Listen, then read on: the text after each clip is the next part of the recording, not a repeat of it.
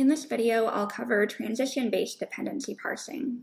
I'll provide an overview of transition-based dependency parsing, and then more specifically focus on shift-reduce parsing methods. I'll cover the ARC standard approach in particular, and work through a case example to show what it looks like in action. Finally, I'll talk a bit about how data can be used to facilitate this process. Transition-based parsing is a classic approach to dependency parsing that iteratively makes decisions about which transitions or dependency relations to select next based on the goal of generating a valid dependency parse. Stack-based shift-reduce parsing is generally employed for doing this. In shift-reduce parsing, input tokens are gradually shifted onto a stack, and at a given time point, the top two elements of the stack are matched against the set of all possible relations. When a match is found, that relation is created between the matched elements, the dependent is popped from the stack, and a relation is added to the set of relations identified so far. The end goal is to have a single final parse at the end of things that accounts for all of the words in the input. Shift-reduce parsers generally have a set of transition operators that help facilitate this process, and each of these operators helps by interacting with the stack, the input buffer of words, and the set of possible relations to produce new configurations.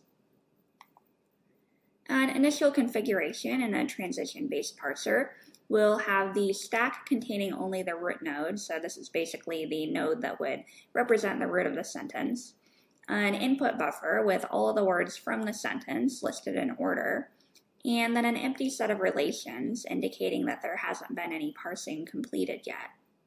The final goal configuration will have an empty stack, so every word has been matched, an empty word list, so there aren't any words left to parse, and then a set of relations representing the parse.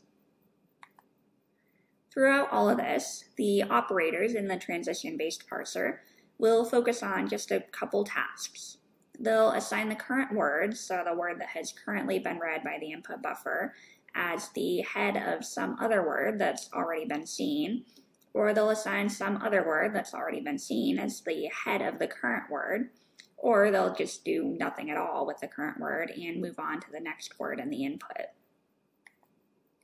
More formally, in a shift-reduce parser, and specifically in a shift-reduce parsing method called the ARC standard approach, these operators are referred to as left arc, right arc, and shift.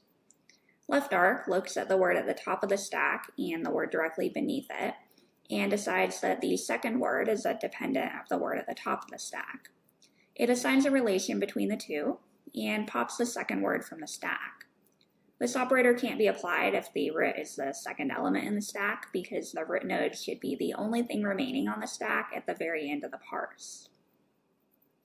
Right arc looks at the same two words and decides that the top word is a dependent of the second word on the stack. It assigns a relation between the two and pops the first word from the stack. Shift just removes a word from the front of the input buffer and pushes it onto the stack.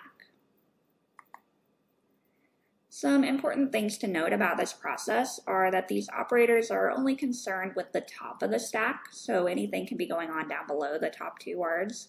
And once an element has been assigned its head, it is removed from the stack, so this means it can't be available for later processing. The ARC standard approach is really simple, while also being reasonably effective, making it a nice approach for transition-based dependency parsing. Here's the formal algorithm for the ARC standard approach. Reiterating again, it's really simple. You initialize it with a stack containing just the root, an input buffer containing the list of words in order, and an empty set of dependency relations. Then, looping through until you reach your final state, you decide which transition operator to apply, and then apply that operator, at which point you've created your next state. You'll know you've reached your final state when all of the words in the input buffer have been pushed onto the stack, and the root node is the only element remaining on the stack. Although we've looked at a lot of examples of dynamic programming in this course, the ARC standard approach is actually not an example of dynamic programming. It's actually a greedy algorithm where an oracle says, here's your operator given the current state, the parser applies that operator, not stopping to explore any other options or perform backtracking, and then a single parse is returned at the end.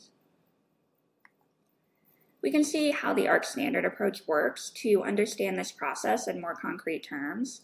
So let's say we start out with the input buffer for a short, simple sentence where we're saying, book me the morning flight.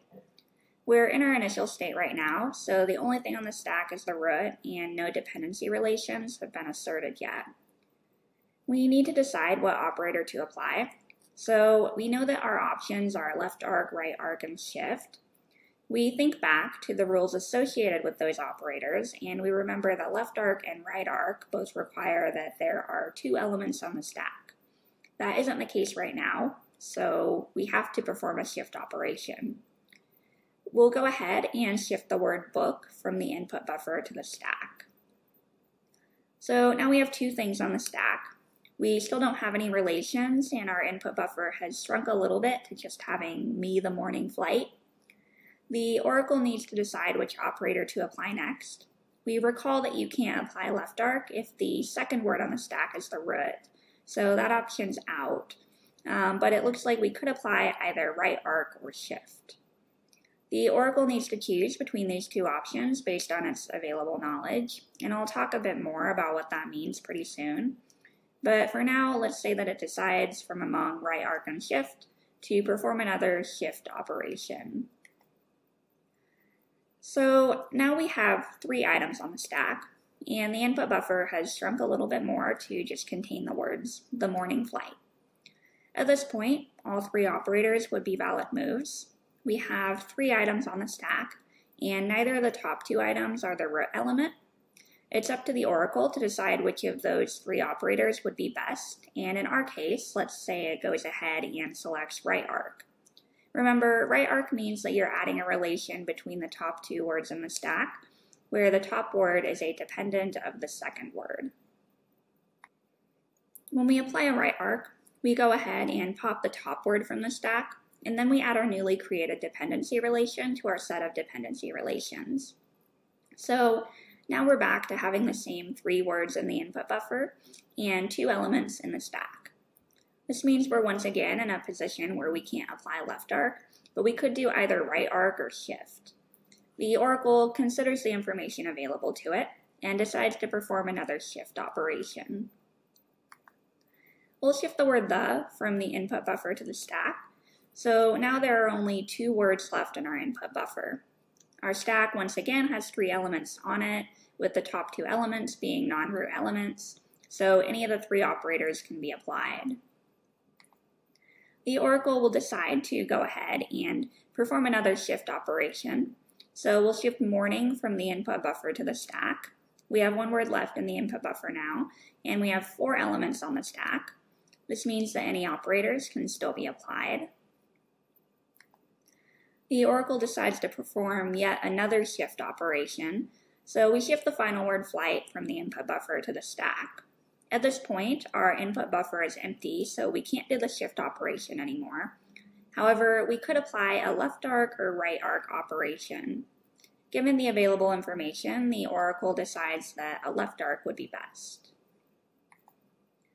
We perform a left arc, so remember that means we create a dependency relation between the top 2 words in the stack, where the top word is the head and the second word is the dependent.